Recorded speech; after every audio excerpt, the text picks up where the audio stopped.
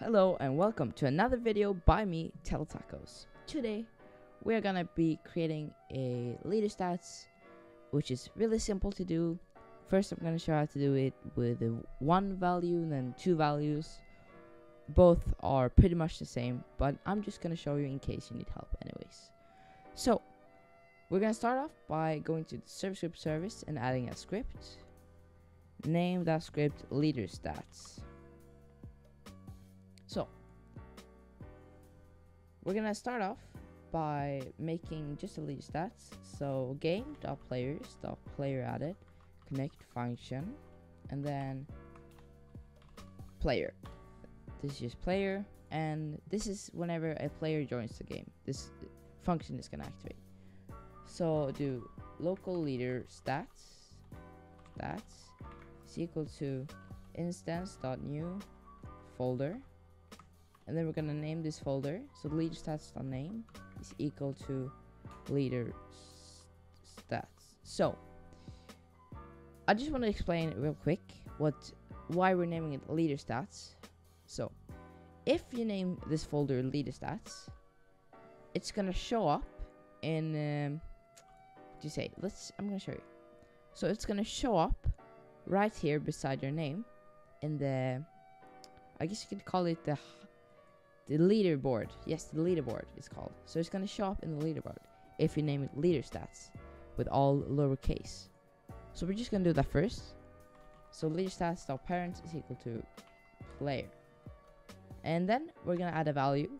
So just for example, this time I'm just gonna do local money is equal to instance.new, and we're gonna make an int value. It's just a number, and then money dot name is equal to money, and then we're gonna do money dot parents is equal to leader stats. So I can show you now how it's gonna look like. So here we have the money and we have the value under, but if we change, let's see if so if we change this to, for example, leader stats with an uppercase or capital letter L in the beginning, it's not going to show up there, but it's still going to be here in the player. The value is still going to be in here, and the folder is still going to be in here, but it's just not going to show up. So that depends on what you want to do, but for now I'm just going to name it leader stats. And then I'm going to do local data, and we're just going to leave it like that. And then local success, comma error message is equal to pcall function. And then in here we're gonna do data, or actually I'm just gonna explain what this does first. So this is gonna basically, first we're gonna define two variables, success and error message. And these are going to be nothing at the time, but we're going to equal this to pcall function. And this pcall function is going to return these two variables when we type this thing. We're going to type in here. It's going to return these two variables. So it's just going to set these two variables to whatever this returns. And why we're using a pcall, that is because a pcall, when an error is in a pcall, it doesn't stop the whole script, and it just continues and returns basically, and it returns these values. So that's why we're using a pcall, because sometimes Roblox does something kind of wrong with the data store, and it becomes an error is created instead, and then we don't want everything to break just because it doesn't fully upload. So we're just gonna type in here data is equal to. So now we're gonna define up here the data store service. So we're just gonna type data store service or whatever you want, and then that is equal to game get service data store service. And then under that we're gonna do our, I guess, local data save. So we're just gonna do ds data save, and then data store service get data save, get data store. I mean, sorry, it's data store, and then we're just gonna name it whatever you want. So I'm just gonna name it data store test, maybe. Just name it whatever you want. Maybe make it fit whatever you're doing. So we'll go down here again. Data is equal to data store get async, and then we're gonna type player dot user ID, comma, or actually not comma, just like this. So this is the key to a specific data store for a specific player, and we're using the user ID to specify the player instead of the username, because if you use the username, they can change the username basically. But we're also gonna do something here to specify which value it actually wants. So before this, I'm just gonna do like this. I'm gonna type money and then combine this with that. So now we're gonna specify that this is the money key we're using here. It's the money variable that we're saving. Otherwise we wouldn't know that. So we're all done with this. Or actually no, I'm just kidding, we're not. We're gonna type if success, then.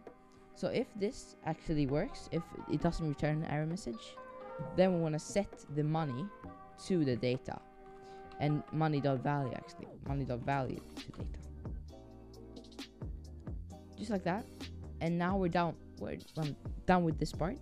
So let's go to the player removing, and this is a function that's basically gonna activate whenever someone leaves the game. So in here we can just do very simple. We'll copy this and paste it in here, and then we do data store,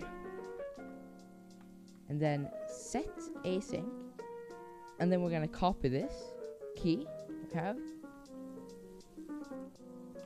Also type player here, copy that, and then we're gonna do player.leaderstats.money.value. So we're just gonna take whatever the player's money value is right now, and we're just gonna upload it to the data store.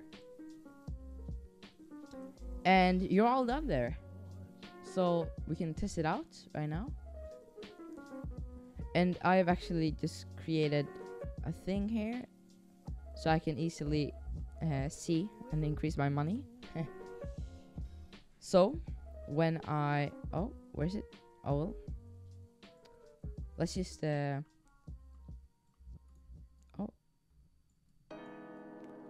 is confusing.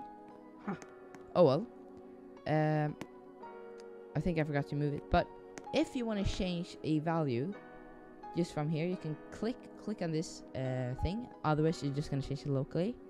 Go into players, leader stats, and then we can just change the money. So let's change it to 10. And now when we leave, and then we join again, we're gonna see that the money is 10. And you're done basically with this part. So really quickly now, I'm just gonna show you how to do it with more than just one value, and it's really simple. It's basically the same thing. So I'm just gonna type another one, and I'm gonna do rebirth instead. So rebirth is equal to instant on new int value rebirth dot parent dot name is equal to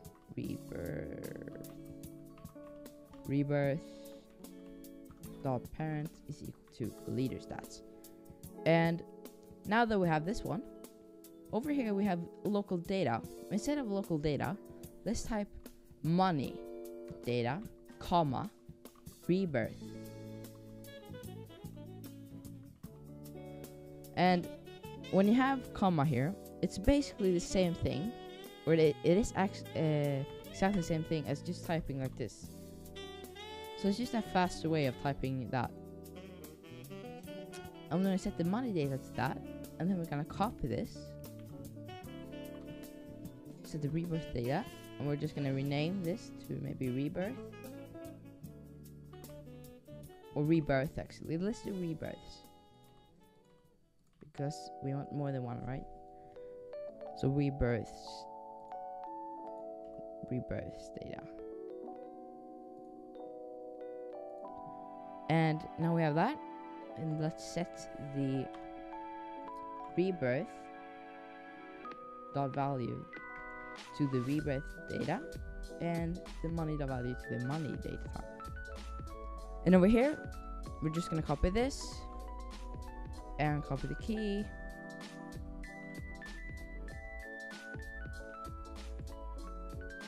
And change this to rebirths.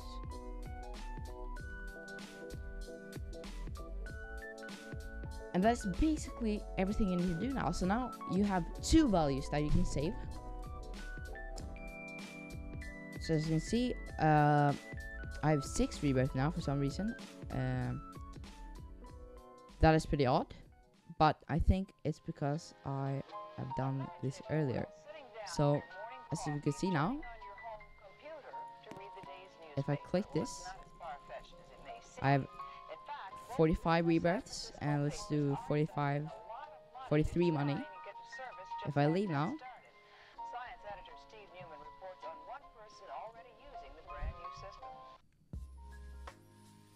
we have the same.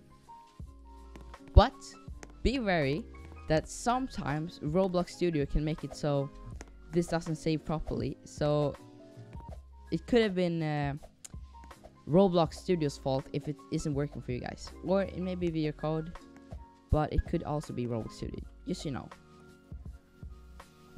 So there, you're basically done, or you are done actually. So thank you so much for watching the video, and leave a comment what I should do next, and yeah, have a good time. Bye bye.